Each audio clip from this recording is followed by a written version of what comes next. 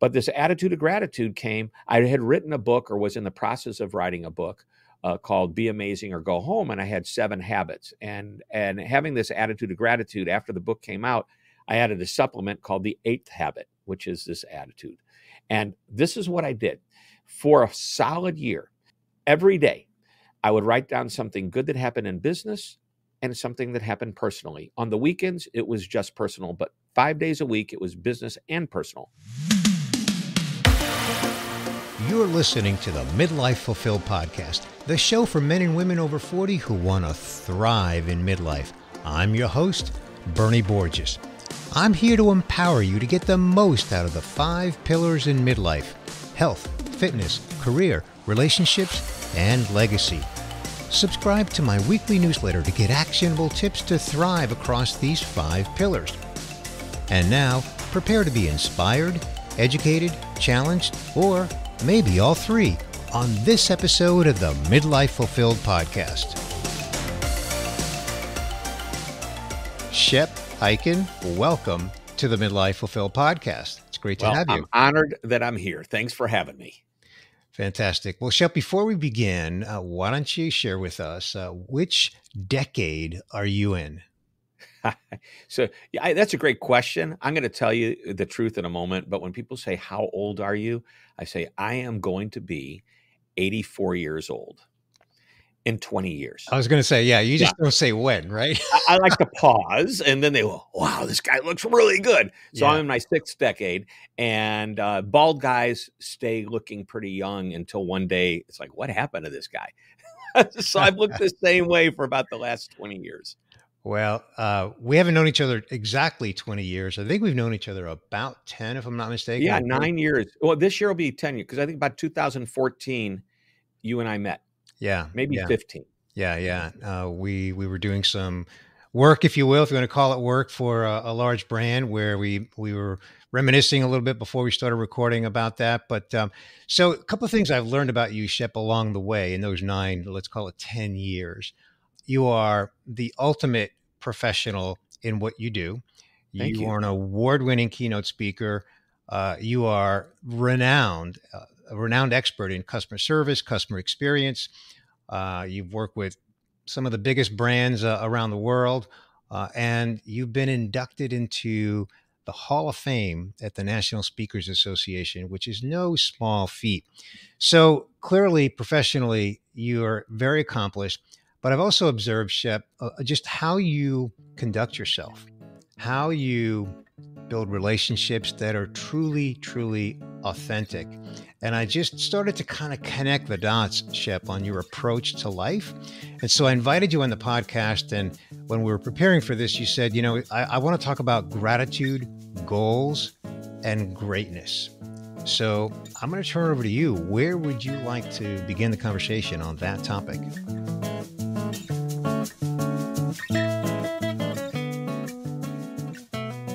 Well, let's start. The attitude of gratitude is really important to me.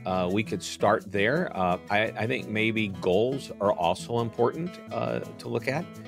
Greatness, I think, just comes as a result of sometimes it's what you strive for. And I think greatness is in anything you do. I don't want to be seen as, mediocre is not a word I love. I think it sounds kind of ugly too, mediocre. But I don't want to be seen as anybody that does less than great work, and just an attitude that I have. So you tell me, what intrigues you the most? Wait a minute. You're supposed to be asking me questions. Yeah. Well, okay. So that's okay. You're a podcaster too. I didn't mention that. And you've been podcasting a long time. You have a digital TV show. You've really got it going professionally. But again, what really attracted me to you for this conversation is just how well-rounded you are. I'm using air quotes around that because you've done great in business. You're still doing great in business, but you're also this friendly, authentic person who builds relationships, and you're helpful to others. And because the Midlife Fulfilled podcast is really about seeking and finding fulfillment across the 5 pillars, right? Health, fitness, career, relationships, and legacy. Yeah. So how have you been able to do both so well? Kill it, crush it in business, but also just great at relationship building and just being a great human being and like fulfillment. Like, where is fulfillment for you in all that whole Sure. context? Yeah. Well, let's talk about the attitude of gratitude thing. I think that's a place to start with. It's also a strong way to come back and end it to remind everybody why this is important. I'm a very lucky guy. Don't know how it happened. I'm very optimistic about life. I've been that way since I was very young. And I'm not saying I had a great life. I had a very, very good life with great opportunity that I took advantage of. A little bit of tough home life. Parents were divorced at a young age, which kind of freaked me out. And but it all worked out. The whole thing is, I guess there's a word that I like to use. It's resilient, and I'm resilient to negative things that happen to me, and that I always try to find the positive way out. And by the way, don't know how that happened. Nobody taught it to me, but I look at the crap that was thrown at me at a young age. I look at the things that bothered or scared me at a young age, and how I overcame them. And I'll get to the attitude of gratitude in a minute, but let me give you an example, and you might like this. We could riff on this for a little bit. 12 years old, well, actually 10 years old, I started doing magic tricks. 12 years old, I did my first birthday party magic show. I was paid to do this. And I was nervous in front of a bunch of little screaming kids. I mean, they were 6 years old. I was 12. So it wasn't like I had to entertain these kids. But I eventually joined the magic organizations, the International Brotherhood of Magicians and the Society of American Magicians, and they had local chapter meetings. And I remember getting up to perform every single meeting, and I was scared. I was shaking. My legs would shake, but I would perform a new card trick that I learned in the last month. And I just think that I put myself out there and pushed myself in ways that broke my comfort zone, but weren't going to kill me at the same time. Right. What's the worst that could have happened? Now, I did a bungee jump a couple, 3 years ago. Maybe it was longer than that. But bungee jump, that probably could have killed me if things went wrong. Yeah. But, Yeah. And I do some other things that people might consider a little dangerous. I did do a skydiving thing with, which that's a whole nother story. I did it with my 69-year-old mother, who's since passed away, not Wow. because of skydiving, and my 18-year-old son at the time. Wow. And it was like 3 generations jumping out of a perfectly good plane. But I just like to have fun in life. And a great compliment years ago, I'm a member of an organization called EO, the Entrepreneurs Organization. It used to be Young Entrepreneurs, part of an extension, if you will, not really affiliated, but they're real close cousins of YPO, Young Presidents Organization. And one of the members gave me an incredible compliment when we were in a group together. And they said, you have like childlike enthusiasm for some of the most important things in business. And I'm thinking, wow, I think that's a compliment. So resilience, excitement to learn and work and do things. And that leads us maybe to the attitude of gratitude. Okay. So you're nodding your head like you want me to go further. Yeah. So, Yeah. No, if you say it leads you to gratitude, I want to hear about it because yeah. I know my next question after that. So go ahead. Yeah. So the whole idea behind the gratitude thing is I didn't realize just how important it was to having a true positive outlook on life. And I can't remember how many years ago this was, probably more than 10 or 12 years ago. I was going to Orlando on a regular basis to do my keynote speeches, and I found a great driver, a cab driver, who I would then call, and he would pick me up. And eventually he got a regular, like a sedan. So it was more of a service than a taxi cab. And he would pick me up every time I went to Orlando and take me back to the airport. And one time it was in December, and he goes, by the way, I'm giving away pocket calendars to my best clients. These little calendars that you open them up and you got the whole week, 7 days in little blocks. You know what I'm talking about. Yes. Mm-hmm. Great. He said, would you like one of these? And I said, I don't think I have any use for this. I mean, I use my phone and I use my calendar. Why would I use this? And I gave it back to him. And right as I was leaving, I said, you know what? I'd like that back. And I'll tell you why. I would like to write down every day something good that happened to me. I'm going to see if I can do this. It's like a challenge starting on January 1st. Now, part of this thinking comes from going to something called the Strategic Coach, Dan Sullivan's program that I went through it for 20 years. I love the program. And one of the things we always learn is that entrepreneurs, successful business people, we all have this great attitude. And we're thankful for things that fall in our lap, thankful for the people around us that do great things. But this attitude of gratitude came, I had written a book or was in the process of writing a book called Be Amazing or Go Home, and I had 7 habits. And having this attitude of gratitude, after the book came out, I added a supplement called the 8th habit, which is this attitude. And this is what I did. For a solid year, every day, I would write down something good that happened in business and something that happened personally. On the weekends, it was just personal, but 5 days a week, it was business and personal. So you did it 7 days a week. 7 days a week. At the end of the day, or before I went to bed, probably took me, well, at the beginning, it took me a little longer, but it probably took me 2 minutes to do. Why did it take me longer? Because I'd have to think about what happened to me good on a bad day or a tough business day. Mm-hmm. And then I realized, you know what? I had a good client call. I talked to Bernie today, something good that happened while I was at the office. And then a positive thing that could happen personally, it's like, I talked to my daughter today. I haven't talked to her in 2 weeks. My wife and I went to dinner, and we had a great conversation. It could be anything. It didn't have to be big or monumental. Well, here's what I noticed.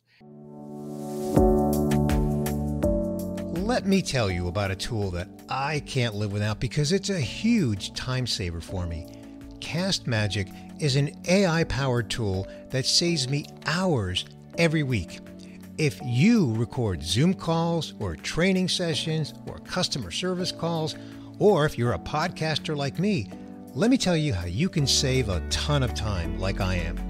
At Cast Magic, you simply upload audio files or YouTube links, video files, even Instagram reels, basically any type of recording. Then Cast Magic goes to work generating a transcript, show notes, a blog post, a newsletter, and even an Instagram reel summary, as well as social media posts. Imagine uploading audio or video of coaching sessions, sales calls, customer service calls, staff meetings, recorded webinars, YouTube videos, and as I mentioned, podcast recordings. Prior to using Cast Magic, I was spending more hours producing each podcast episode than I want to admit. Now, I'm spending less than half the amount of time that I used to spend writing show notes, creating episode titles, writing social media posts, etc. Cast Magic is very accurate too. I usually edit the content a little bit to give it my style, but even with the edits, the time savings is still very significant. In case you're wondering, this is not a paid advertisement. I'm an affiliate. That means that if you use my affiliate link in the show notes, I'll earn a commission. But don't worry, the price that you pay through my affiliate link is not 1 penny higher when you use my affiliate link. And please know that I would not promote this product, or any product for that matter, as an affiliate without being a user and an avid fan of the product. I invite you to check out Cast Magic and start saving time with it today. My affiliate link is in the show notes for this episode.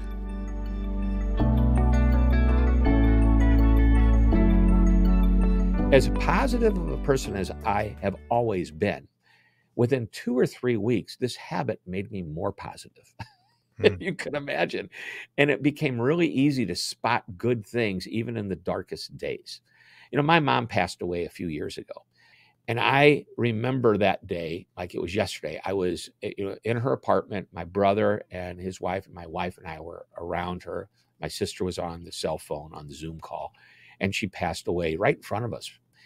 And that could have been one of the deepest, darkest days of my life. But my brother and I had conversations, and I look back, and you're going to think that's funny in a morbid kind of a way. But I found humor in that day, or not humor so much as positivity. My brother and I, he said, she's not going to die today. I said, yes, she will. How do you know? I said, the dog's telling me. What do you mean the dog's telling you? The dog told me she was going to die. How did the dog tell me? Because the dog would not sit next to her for the prior 3 months, but that day it was clinging to her. And I knew the dog knew something was going to happen. So when I tell people that story, it's sad but happy at the same time. It's like, my mom loved dogs. This was the most important thing to her, other than us kids, I would think. Maybe not. But here's the point of that attitude of gratitude exercise. Within a few weeks, I found it was so easy to find something positive, even on the darkest days. And I just started to find I was more appreciative of everything. I was nicer at times to people when it was a tough day, as opposed to withdrawing. And that's what that habit turned into. Okay. Okay. Yeah, So it there sounds it like is. that's been life changing for you. But It I was actually life I changing. want to come back to something a little earlier in our conversation. You said earlier that you don't like the word mediocre. You want to be great at everything. I want to unpack that, Shep. What does greatness mean to you? Because Mm, is it not relative? What may be a great performance or great anything to you might not be the same as me and the next person, right. right? So great question. I'll define it in the terms of amazement rather than greatness because my word is I want to be amazing. Okay, you can call it I want to be great. I want to be exceptional. I want to be outstanding. However you want to do it. I want to be successful. Well, amazement to me or greatness, your word, is simply being better than mediocre consistently and predictably. Because if I teach this in business, this is what the best businesses do. I had a chance to talk and get to know Horst Schulze over a period of years, the first president and co-founder of the Ritz-Carlton hotel chain. And I said, how do you build an iconic, known for the most incredible guest service, customer service experience, in a brand? And he goes, it's not what you think it is. It's not like going over the top all the time. You have opportunities to do that when those opportunities fall in your lap. But if day in and day out, you're trying to figure out how can I just be a little better than average or mediocre consistently and predictably. And as give me an example of that, he said, as soon as you get out of the car, one of our doorman, door staff, doorwoman, whatever you want to call them today, goes over and says, welcome to the Ritz. They look at my luggage tag and they go, are you Mr. Hyken? Yes, I am. Well, welcome. Come on in. And we walk to the front desk and Mr. Hyken's here to check in. And as I come back 2 hours later, that same person that welcomed me at the door said, hey, Mr. Hyken, how's everything going with your stay so far? Using your name as an example of just being a little better than average. That's not over the top. Right. But when you start stringing a bunch of these little above average experiences together, it appears to be like they're over the top. And the reality is they're not. And oftentimes in business, if you just meet expectations consistently and don't ever let anybody down, well, they're going to think you're over the top as well. They're going to think you're amazing. They're going to think you're great. So my attitude about amazement and being great is simply doing the things that people expect consistently and predictably, or being just a little bit better as often as I can. And once in a while, some opportunity is going to fall in my lap where I can just take that to a whole nother level. But I'm not looking for those rainy days to happen to, save for a rainy day. No, I'm just consistently and predictably doing it right as much Every as I day. can. It's Yep. standard operating procedure for you, Shep. Yep. So, okay. So, in the introduction, I made reference to just all of your, well, not all of them, many of your accomplishments. You've written multiple books. You've just done a lot that you've been very successful in your career. And it sounds like you have this attitude of gratitude and this attitude of being amazing all the time in business, but clearly, and this is what I observed about you as a human being, is that it's not just in business for you. It's just it's your mode of operandi, right? It's just how you roll in life. So how does that roll over into your personal life, your family life, your friends, Sure. and was that a conscious decision or is it just something that's just now in your DNA? Well, I think I've always been a positive person, as I mentioned earlier, enthusiastic about things, have a joy for learning and trying new things, all things legal, of course. And here's I think what happened is one day I realized that's how I'm wired. I did one of these Myers-Briggs type assessments, and I've Hmm. done predictive index and DISC and all of these. And I've realized this is how I'm wired. So how can I take advantage of this, both personally and professionally?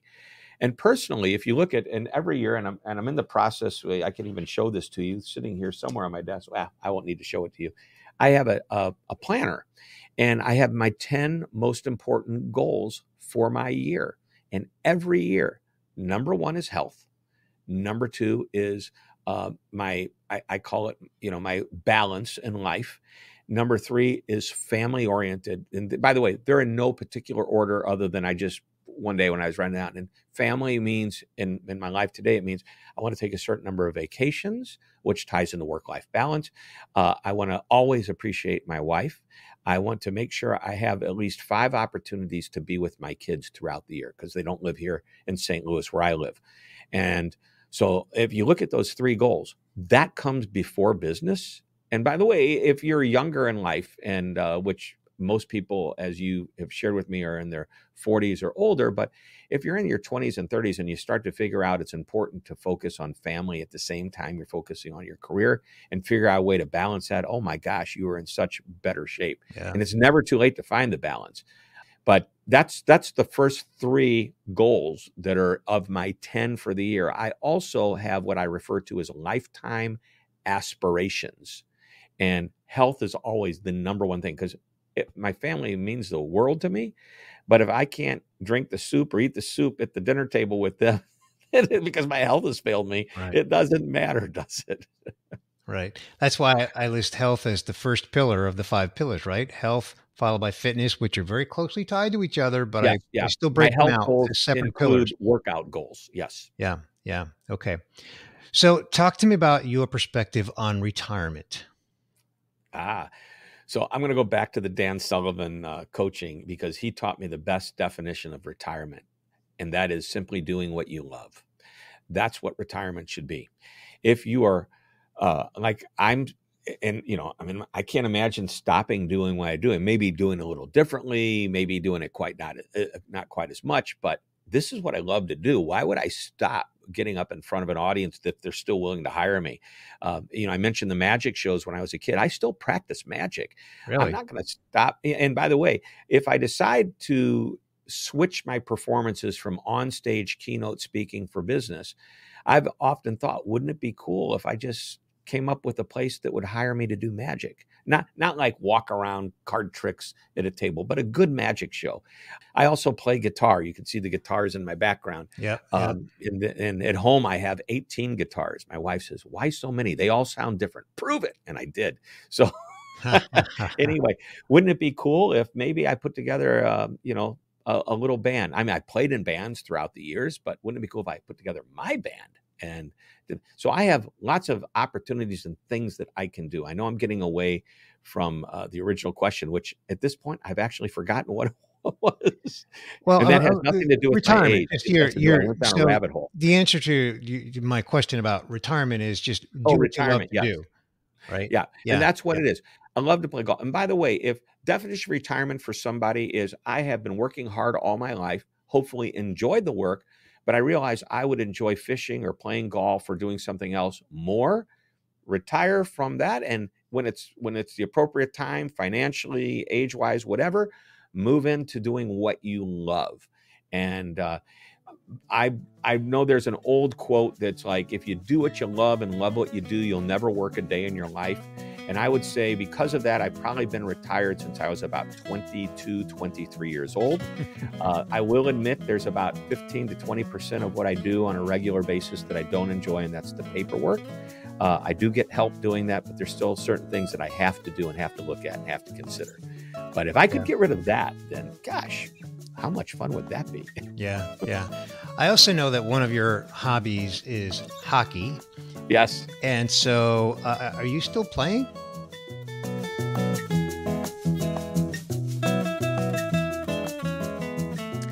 Up until, yes, the short answer is yes. And here's a great optimistic story for you. Back in around October, my back started to hurt. And we're recording this in middle of January. So I don't know when we're going to air this episode. But so figure it's just in the last few months. And it hurt worse and worse and worse. And finally in December, I went and saw a surgeon, a doctor, because the MRI showed I had a problem in my back. And he told me the operation I would need, and I thought that was good news because I have friends that have had the same operation that are still playing ice hockey. And he told me, you will never play hockey again. There's a pretty good chance you won't do some other things that you've been enjoying as well. I thought, oh my gosh. And my wife was with me when we went to the doctor's appointment, and she saw me go into this very deep depressive state. It lasted about an hour and a half, maybe a little bit longer, but no more than 2 hours. And I came back, I said, I get it. And if I can't play hockey, that's fine. And she goes, what's made you change your attitude? I said, he didn't tell me I was going to die of cancer. Aha. So I found there's my positive outlook in life. Yeah. So I am 1 month ago, I had my back surgery and I am back to work. I have my first speech next week on stage. I'll be just fine. Still can't pick up anything more than 5 pounds or so, or bend over and touch my toes for at least another probably 2 months. But hey, I'm back, and in about 5 months from now, I should be back on the ice. Wow, 5 months. That is Yep. fantastic. Well, Yep. I didn't know that you had that procedure, so glad you're on the other side of it. And it just, you said it earlier. Health is so important, and there are things we can't control. That's an example, right? There are things Yeah. that are beyond our control when it comes to our health. Now, in other cases, there are things that we can influence, but there's things that we can't control. And to your point, you're giving it perspective. It wasn't a death sentence. It was, I'll call it, I don't know if I can call it an inconvenience, maybe a big Yeah. inconvenience, right? And By the way, I went to a second surgeon for 2 reasons. One, I didn't like the fact that he told me I would never play hockey when I have friends that have had similar surgeries that do.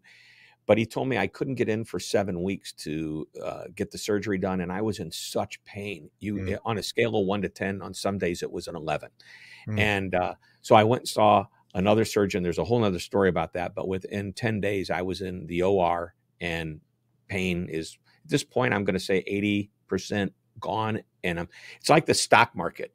It may go up 15% this year, but it's going to do this all the way up. It's going to have high days and low days, but I'm going to get to that perfect spot.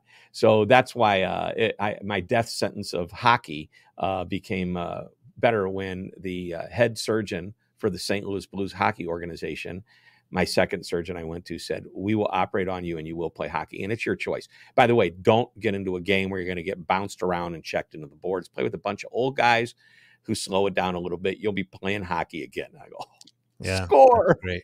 That's great. I Yeah. used to play softball in a men's league, and I played up until around 50, 52. I stopped playing because it was an open, the age range was anything over 18. So we were playing against teams with 25-year-old studs Yeah. who were hitting cannonballs. And I said, no, this is too dangerous for me in my 50s at Yeah. the time. So There's over 50 leagues, and I yeah, play in a league a couple days. So 2 of my games, all the guys were born. Well, one of them's official 1966 or earlier, and the others are guys that are just pretty much our age, and we just have band together. But then I also play with the 20-something-year-olds. But here's the thing: in softball, I think there are more injuries in softball than there are in hockey. More like ACLs and yeah, and Achilles tendon and knee yeah, issues. In hockey, we got to get worried about getting hit with a hockey puck. right. I wear a full cage, so Yeah, hopefully I'm not going to get hit. But most of the guys that have scars, their helmet doesn't have a cage. What are they thinking? right, We're all right. going to work. We're not playing this game professionally. Exactly, exactly. So I want to begin to wrap here, Shep. And my biggest takeaway so far in our conversation is your attitude of gratitude. And I want to ask you, if you would, to maybe speak to the listener who's saying, I would love to have an attitude of gratitude. Uh, I'm not there. How do I get there? How do I adopt Yeah. an attitude of gratitude? Well, buy a calendar, pocket calendar or regular calendar, and just start writing down one thing each day. If you're working, write down something at work, and then write down something that happens to you personally every day, and recognize there's some good that will happen to you during that day. Even forget about the fun story I told about the dog, but that day, my brother and I were like this. And I mean, we're very close, but I Yeah, mean, maybe we're more like this yeah, than yeah, this, and now people are listening. My fingers are crossed versus side by side next to each other. My wife, she was amazing throughout that time. And I think about that. I go, how lucky am I to have those relationships? And maybe that experience with my mom brought us closer together, or just brought us at that moment so close together. My son came in the week before, and I love this story. It almost makes me cry. We went to go visit Grandy. That's what he called her. And he's a musician. And so we decided we'll bring our guitars and we'll practice, and we'll sit there we always hang out and jam together. Let's jam at Grandy's in her room. Now she lays there. She doesn't talk. She doesn't open her eyes. She doesn't acknowledge that we're there. We know she's living because occasionally she stirs. And Grandy, Brian's here. And she opened her eyes for a moment and then closed them. And that was it. And then we started to play. And I looked at my mom, and her hand was going back and forth to the rhythm of our song. She heard everything. Mm-hmm. That's a cool moment. That is an incredibly positive moment that happened in a very dark time of my life, which was losing my mom. Yeah, that's a great story. Thank you for sharing that. So, Shep, I love the balance that you bring to every relationship, whether it's a business relationship or not. You just bring this total balance of let's get done with whatever it is that we're here to discuss to get done. And how can I serve you? And you do it with a smile and an attitude of gratitude. And I love that about you. If someone listening to this wants to connect with you, what's the best way for someone to connect with you? Hyken.com is my website, or, LinkedIn, just Shep Hyken. There's not a lot of Shep Hykens out there. There's probably not a lot of Bernie Borgers out there. Yeah, there's only one Shep Hyken. That I know for sure. Yeah. It's not like Bob Jones. Yeah, nothing wrong with Bob Jones, but no, nothing wrong with it all. Yeah, but I know there's only one Shep Hyken. That's for sure. Yeah. Well, Shep, I just want to thank you so much for joining me on this episode of the Midlife Fulfilled podcast. You've got a great story. The best thing about it is that it's ongoing. And thank you for sharing it with me and my listeners of the podcast. Well, thank you for having me. My pleasure. And let's stay amazing. Don't touch that dial. Before you move on with your day, now would be a good time to check out Cast Magic. If you record meetings, webinars, sales calls, customer service calls, YouTube videos, or a podcast like I do, Cast Magic can save you a ton of time with transcriptions, blog posts, newsletters, and more.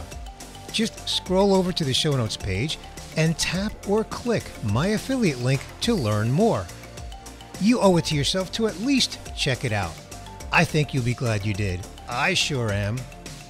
Remember, friend, if you're 80% fulfilled, you're doing great. If you want me to prove this to you, listen to episode 100.